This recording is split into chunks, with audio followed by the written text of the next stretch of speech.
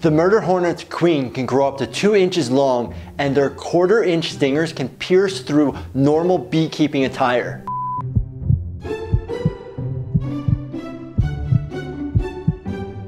The murder hornet, or also known as the hornets from hell, have officially been spotted in the United States. Today, I'm going to go over everything you need to know about them, and better yet, what to do if you actually get stung by an Asian giant hornet, or any bee for that matter. Hey everyone, I'm Dr. Jordan Wagner. I'm a board-certified emergency medicine physician, and on my show, I answer your urgent medical questions and clear up myths about certain deadly diseases. If you haven't already done so, please make sure that you hit the subscribe button now and turn your bell notifications on. That way you are instantly alerted when I post a new video. Just as we're beginning to get some sort of handle and basic understanding on COVID-19 and not have an all-out panic every time we step out of our houses, insert ginormous murder hornet to also potentially wreak havoc on the United States. Or is it though? Should you be freaked out? I'm gonna get into all of that and whether or not you should actually be fearful of the menacing murder hornet. Known in the biology community as the Asian giant hornet, or by its fancy name, Vespa mandarinia, this buzzing creature is a huge palm-sized, mean-looking insect with a potent sting.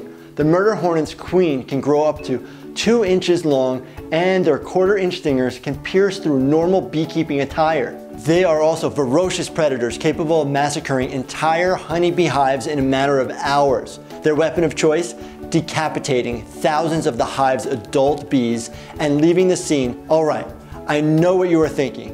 Do they sting? Yes, and the sting of the Asian giant hornet is far more painful and toxic than that of a honeybee. Researchers have described the sensation of their sting to having a hot nail driven into one's flesh. However, I am lucky enough never to have been stung by one of these, so I'll have to take their word for it. Despite the hot nail in the skin talk, according to entomologists over at the Smithsonian, they say we shouldn't worry too much about it. According to them and their stats they've compiled, more people die of honeybee stings in the United States than die annually, globally, from these hornets. For instance, about 60 to 80 people die from allergic reactions to honeybee stings in the United States, whereas only about 40 people die per year in Asia, mostly in Japan, from reactions to the giant hornet stings. Speaking of bee stings, let's segue right into allergic reactions, as this is the most common reasons people get ill and die from hornet and bee stings. What happens when you get stung? Bees and wasps sting through a modified ovipositor, which is a tube-like organ. They puncture the skin with a hollow stinger and then inject their venom.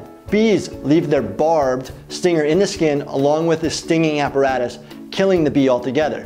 Vespids, or wasps, yellow jackets, hornets, however, have smooth, less barbed stingers and can sting more than once. Normal vespids found in the United States are responsible for almost twice as many allergic reactions as honeybees. Reactions may be characterized as local or just a few hives without systemic symptoms, and generalized.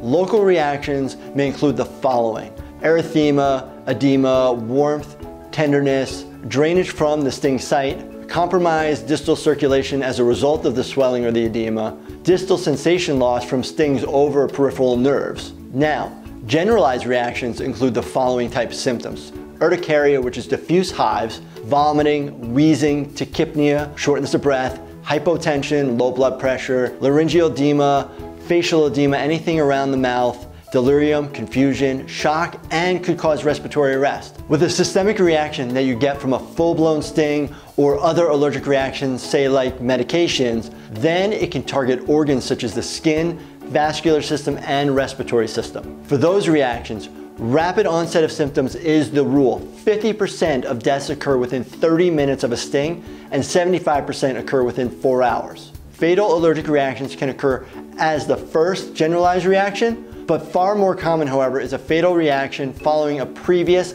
milder generalized reaction. In other words, if you've gotten stung twice in a short period of time, this can potentially increase the severity of the situation. The shorter the interval since the last sting, the more likely a severe reaction will take place. So, what is the treatment if you get stung or have a reaction? Reactions can range from minor to life-threatening, and a reaction can move fast, so seek immediate medical attention for any swelling, chest pain, shortness of breath, throat weird feelings, vomiting. Pretty much, unless it's just a minor sting wound at the sting site, you should probably get it checked out and or call 911.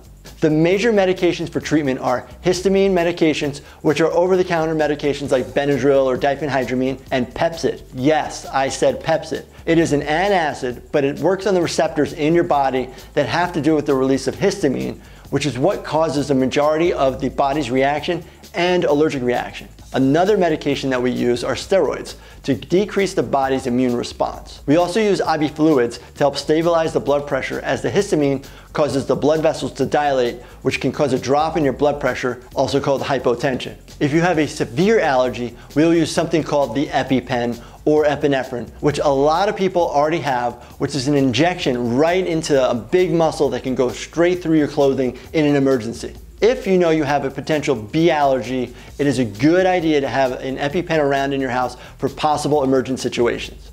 If you ever use an EpiPen in an emergent situation, such as a bee sting allergic reaction, afterwards, you should seek emergent medical care or call 911. All right, that's been your 5 minutes on the murder hornet and allergic reactions with me, Dr. Wagner. Make sure you leave me a comment below if you have any other medical questions that you want answered, or if you have a bee or hornet allergy and this concerns you. Let me know that in the comments as well. And as always, make sure that you subscribe and turn your bell notifications on. Thank you so much for watching, and stay healthy, my friends.